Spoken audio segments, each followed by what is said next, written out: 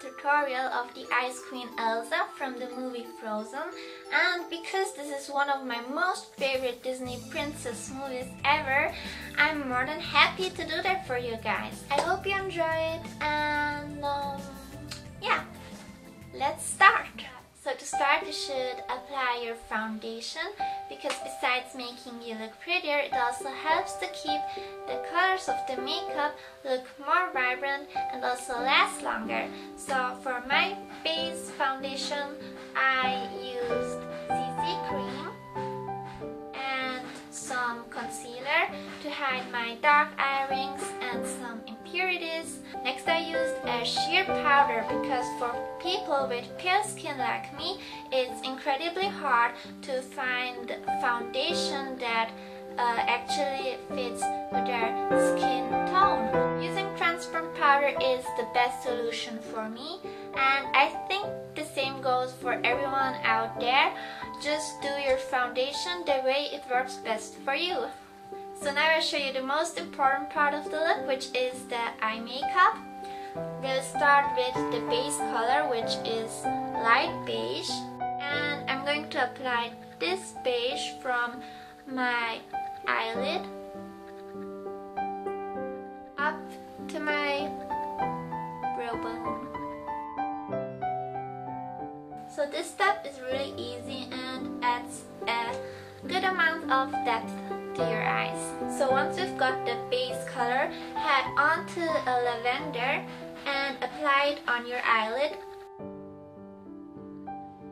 And if you want the color to be stronger, just apply another layer. Now to set apart the base color with the lavender color, pick this dark purple color here and apply it in your crease. Shading your crease like this adds more depth to your eyes, which also makes them look much bigger. Because the next color we use is the darkest, I'm going to add now this glitter powder. I'm basically just going to cover my whole eyelid with glitter powder. It's going to look really pretty. I'm going to use a lot of glitter because I love glitter, and well, why not? Alright, so when your eye makeup is super sparkled up, then take a small flat brush like this and wet it a little bit. Then apply some black color and line your lash line. While doing so, make sure that your brush lies real flat and close to your eyelashes. You can also end the line in a tiny wing like this. Now go back to the inner corner of your eye and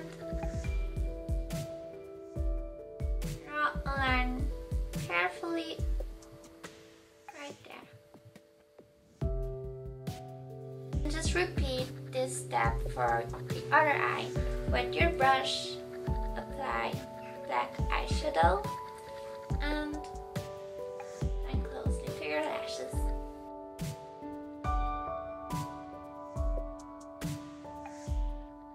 The last step of the eye makeup would be the eyelashes. And if you see Elsa, you'll notice that she has really strong and thick eyelashes, and for that reason I'm going to use fake eyelashes today. So these ones which I've got here are quite long and thick, but they still look natural and not like spider legs. You can see them here. And now my little tip regards putting on fake eyelashes is to adjust the size of the lash pen to your eye.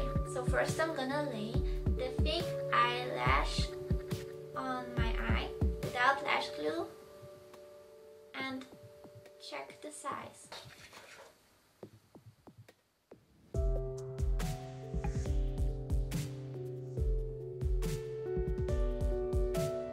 So now I've got an eyelash that fits my eye size. Using this method of adjusting the eyelash to your eye size, the lash band will actually hold much longer to to your eye, and it will also look much more natural. So now I'm gonna stick the fake eyelashes on and press them real close to my natural ones. Now that I've got both fake eyelashes glued on, I'm going to use mascara to blend my real ones with the fake ones together. Then I'm also going to put some mascara on my under eyelashes.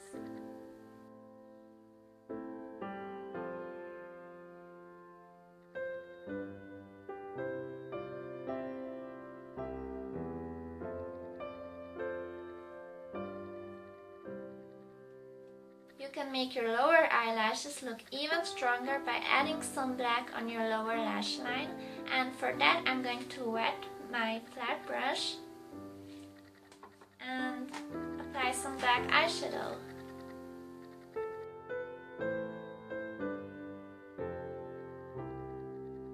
This line about 1/3 of your lower lash line.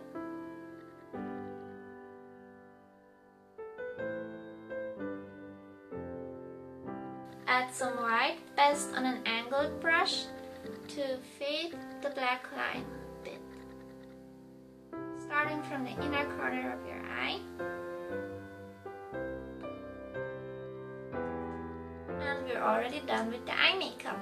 Now that we're finished with the most difficult part of this makeup, we can apply blush and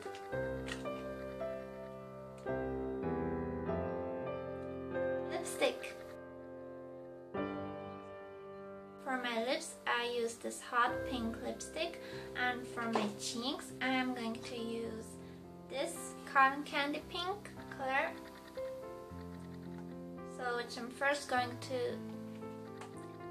puff a bit on my cheeks like this, and then distribute the color with mass motions. The makeup is done.